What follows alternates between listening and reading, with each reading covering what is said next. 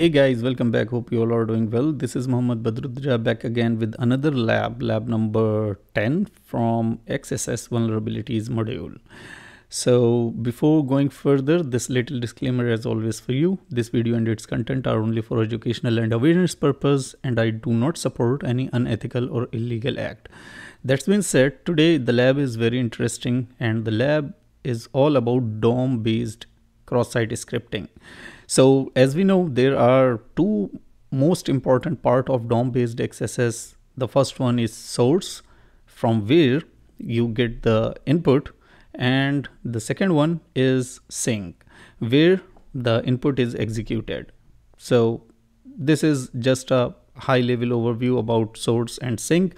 In this lab, document.write is used as a sink, which uses the source location.search inside a select element. So the lab is like, this lab contains a DOM based cross-site scripting vulnerability in the stock checker functionality. It uses the JavaScript, and in the JavaScript there is a function named as document.write, which writes data out to the page. The document.write function is called with data from location.search. This one will be act as a source, so which you can control using the website URL. The data is enclosed within a select element. So to solve the lab, perform a cross-site scripting attack that breaks out of the select element and calls the alert function.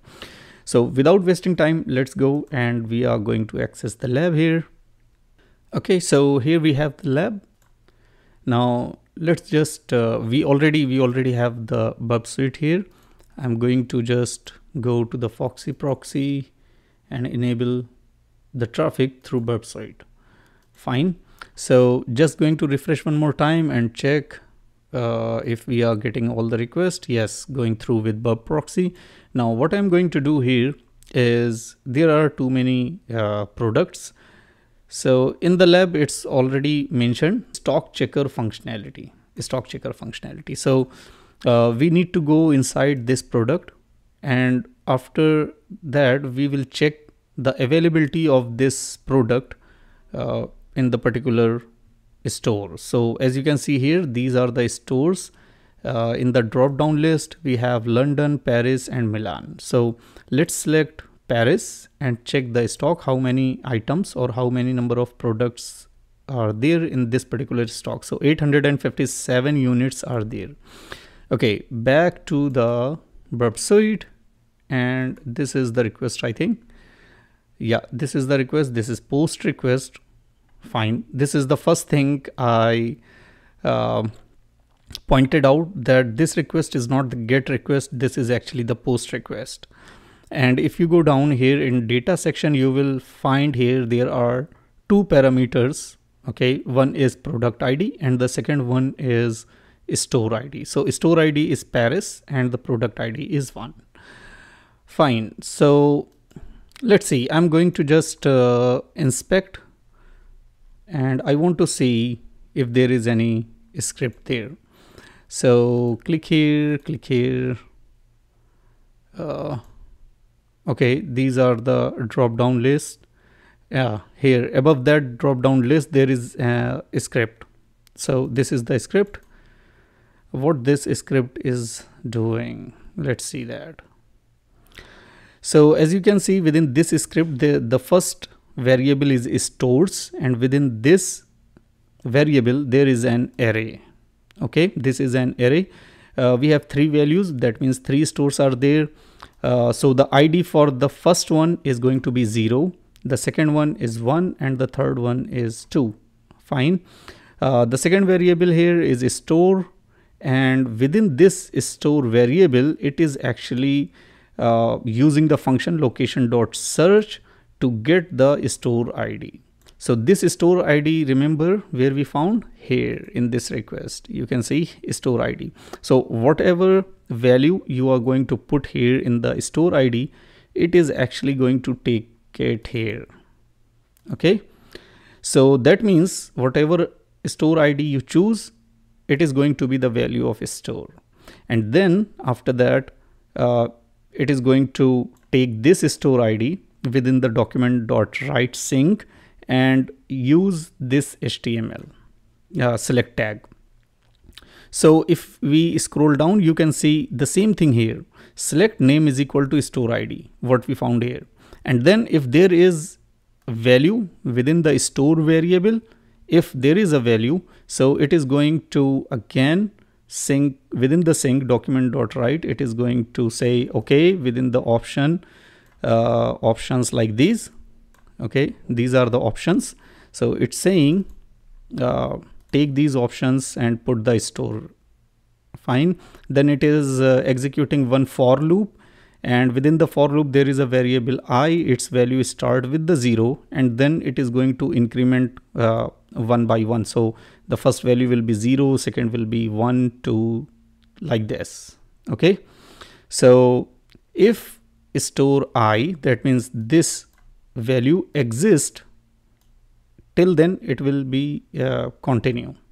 Okay, so this is the whole thing, but the most important part here is this one, this variable, okay, where it's using function which is location.search, and this location.search get the value of store ID. This is the same parameter what we found here.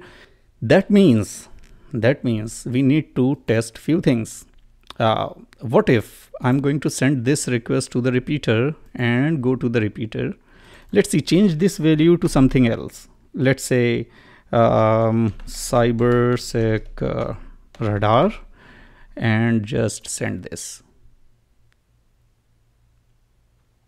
So as you can see, there is no chances that there is a store named as cybersec radar, but still we get these values, number of unit of that product.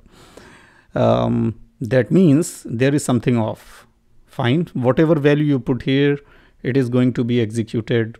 And let's say change this value to India and send it again. 383 products are there. Send one more time. 383 products are there.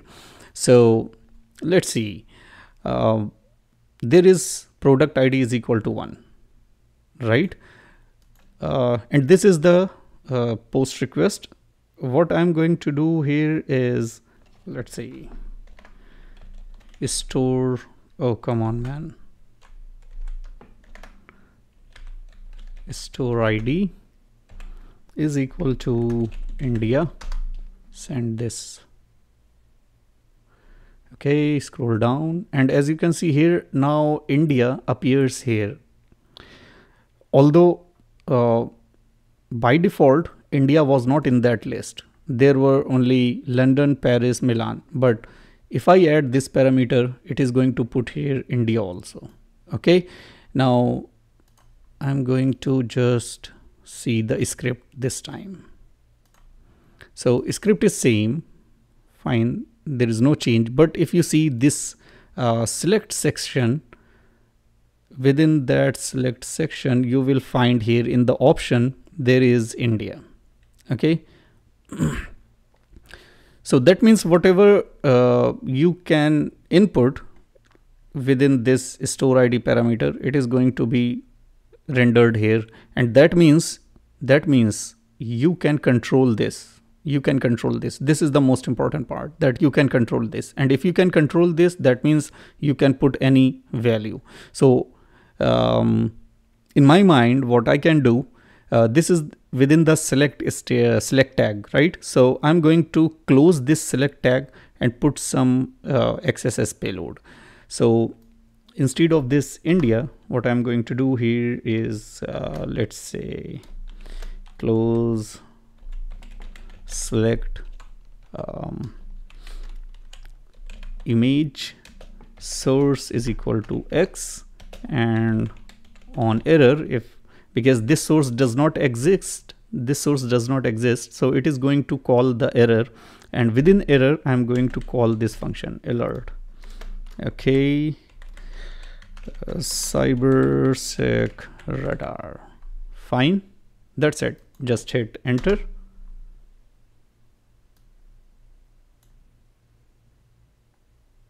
And yes, we get the alert. So as you can see, cybersec radar alert is there, and make it okay. And congratulations, we solved the lab. But most important part here, so even if we do not put this double quote, okay, no need for that, because we just need to close the select tag. Okay, so as you can see, because we escape the select tag, so I want to come here. Okay, so here you can see this is the select tag.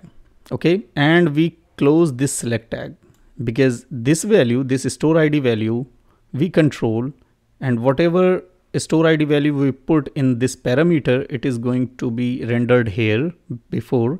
But because we closed that select statement, now the select statement is closed. So the next line is going to be executed is this: image source is equal to X, on error alert function will be called. Fine. So I hope you understand that. If you have any query or any question, you can ask me in the comment section. I will try to respond to you as soon as possible. So I think that's it for this video, and I'm going to see you in the next video. Bye.